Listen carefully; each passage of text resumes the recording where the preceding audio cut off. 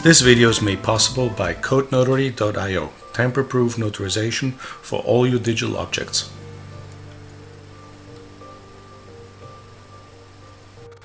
Hello everybody and welcome back to the moshix mainframe channel. This is moshix, and today we have a special treat because we're going to be seeing how an IBM mainframe gets started from cold machine all the way to having the operating system, in our case here ZOS and ZVM running, and users being able to connect. But it's also a special reason here for this video today because I have here sitting right next to me Sebastian Wind, and that's the person you see here walking in the video. He's here visiting me. We're going to go together later today to share the IBM mainframe related conference that I think happens once or twice a year? Twice a year. And so welcome Sebastian. In this video we're actually going to see how we start your mainframe, a mainframe that you actually own privately, right? Yes, it's a Z9 Enterprise class. Okay, it's a Z9 EC. Yes. Enterprise class. And how old is this mainframe? 2006. 2006. Yeah. Okay. And up to 2008. Okay, so it was, they were offering between 2006 2008. Yeah. And so you acquired this computer for how much money? Zero. You got it for free. And how much did it cost you? Like 1.4 million. This video that you actually posted on your own YouTube channel, we see that you're going to the data center to get this computer. How did you get it for free? So there was a mainframe swap, and the Z9 was about to be trashed, and I couldn't let that happen. Okay, well, I agree with you. And so this video we show how you got the computer out and you had to disassemble yourself. Was it difficult? Yes, I put it in my garage first, and then it got... This is the mainframe that we're seeing right now. Yeah. Okay. So you put it in your own garage at home? Yes, and then I disassembled the mainframe and put every piece in my basement. How did you make sure you were connecting all the cables right? I just remembered them. So what we see here is just the CPU without any storage. What did you do for storage? So for the storage, it is a DS6800, and I got it later on because it was still in use for some time there. And yeah. Is this near your home now? This is in front of my home. So in Germany, right? So in Leipzig. Yes. Next to the university. And so they're unloading it here. Oh, that's you. That's you here on the left with the blue t-shirt. Yeah. And so what about power? What kind of electricity does this mainframe need? So you need three-phase power cables. Yeah. Okay. And you had three-phase power already in your basement? Yeah, we have three-phase power, but not those connectors. So I had to create a connector. Install the connectors. Okay. You did it yourself? My uncle helped me. You can see here, you had to bring it in. Yeah. And it's amazing. Even little things become a problem when the machine... How heavy was the machine? This is about 1 ton. 1 ton? Yeah. 1 metric ton. So one frame is about 1 ton, yeah. The left frame is a little bit lighter because... Oh, it was 2 frames? Yeah. The left frame is lighter because it is... Oh, I like this part when you lift the garage door and you see the mainframes. That's a Z9, as you can see here. Amazing. And so in this video we're going to show how you cold start this mainframe from zero, right? All the way to having it running. That's what this video is about. So over to you, Sebastian. Most of the videos on the channel are about emulated mainframes, but in this video I want to show you how to start at IPL a real IBM Z mainframe.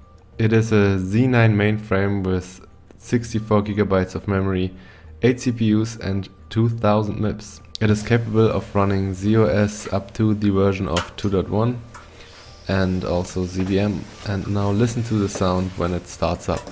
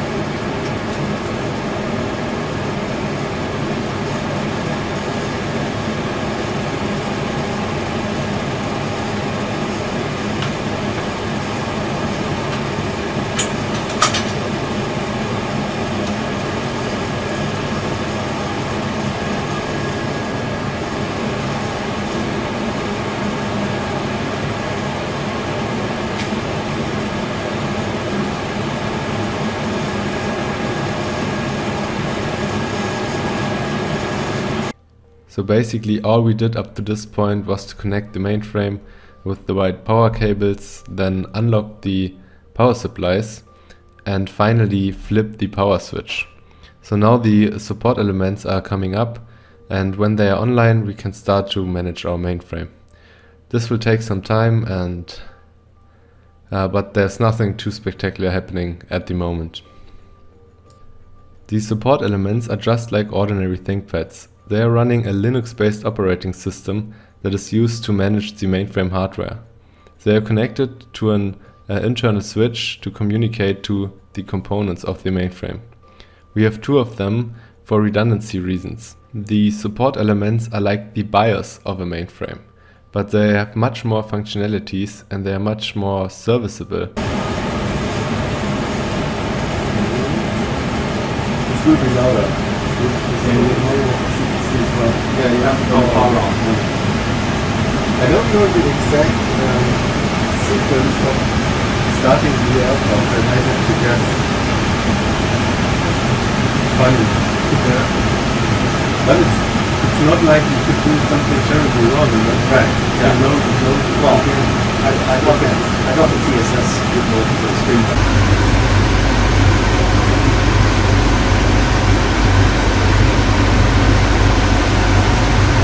Usually here, what would you have IO cages here as well? Yeah. Okay, now the SEs are up. I skipped the logon for you. Now we are on the work area. There's the CPC P00B86E, and I look at the activity. Now we see the watts and BTUs. The next thing I have to do is to look for the service status. I have to set it in the service status to perform changes on the system, because I'm logged on as the service user. So now enable service status, press yes, and the machine is in the service status. Now we are taking a look at something that really scares me. It is the hardware messages panel. Now hardware messages are most likely always something bad. Also this time something failed, and this is always a thing that really bugs me. I want my machine to be in a perfect, just in a perfect condition. Luckily this time it was a WAN controller, and I already had those as spare parts in stock. So I was able to repair it, and I will do a video about this, how to repair a mainframe while it's running. It's not hard to do, but you need the parts, and some of those are pretty expensive. Now the next step is to perform a power on reset. We have to load the profile for our LPAS, and this is done during the power on reset. Now I have a bunch of predefined profiles, and I select the A2 one because I know this is the correct one for my configuration right now. This will take some time to load this, do the power on reset, and after that we can start to activate our LPAS. A power on reset is comparable to a server restart, so if you have some weird performance degradations or something like this, one thing you might want to try is a power on reset. Mainframes, after all, aren't restarted all the time like distributed systems, but this could sometimes also help. Now the power on reset is in progress. It will take some time to perform this, and after the power on reset we will see the different LPAS which we can activate after that.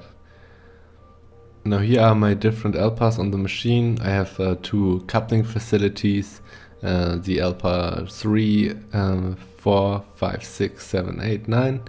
LPA 3 is a ZOS, LPA 4 also, LPA 5 is a ZVM, and LPA 6 is my favorite LPA, it's ZOS 2.1.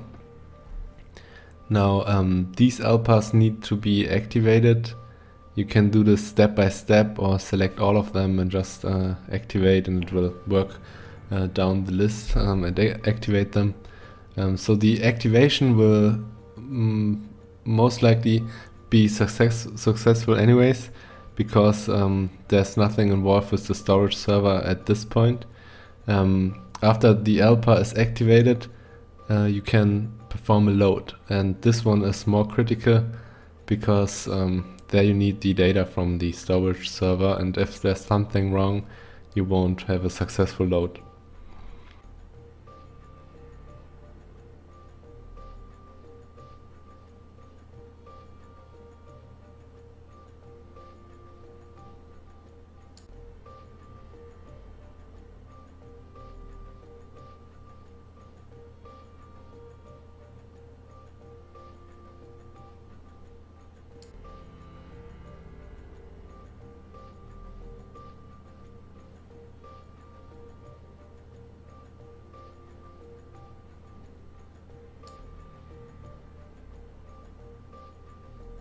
Now we come to the most exciting part, and that is the load. So of course you cannot load coupling facilities as they are just microcode, but we can load the LPAR profiles, and the parameters we have there are from the power and reset.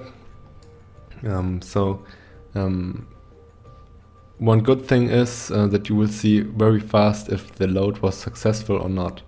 So if your storage server is not delivering anything, you will see the failed message pretty fast, and if your storage server is in place, you will see that it is successful. So the load is the IPL itself. So after the load, we can see the operating system messages, and this is basically the operator console for the operating system. Now I load all the LPARs. You can see at LPAR 3 that the system behind that is an ADCD image. You also get those ADCD images when you buy ZD&T. And my system and setup was an academic system, so it was just used for training. And I have also those clean images on it.